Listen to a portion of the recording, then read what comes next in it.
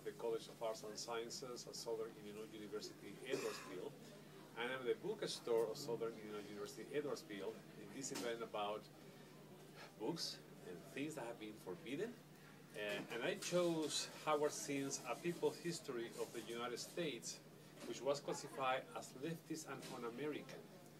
So I purposely looked for something that could look like that. I'm not sure if you will agree with the critics, so here you go. So 350,000 workers in 11,562 establishments all over the country went out on a strike. In Detroit, 11,000 workers marched in an 8-hour parade. In New York, 25,000 formed a torchlight procession along Broadway, headed by 3,400 members of the Bakers Union. In Chicago, 40,000 struck and 45,000 were granted a shorter working day to prevent them from striking. Every railroad in Chicago stopped running, and most of the industries in Chicago were paralyzed. The stockyards were closed down.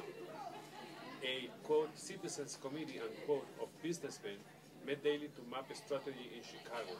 The state militia had been called out, the police were ready, and the Chicago Mail on May 1st asked that Albert Parsons on August spies the anarchist leaders of the International Working People's Association be watching.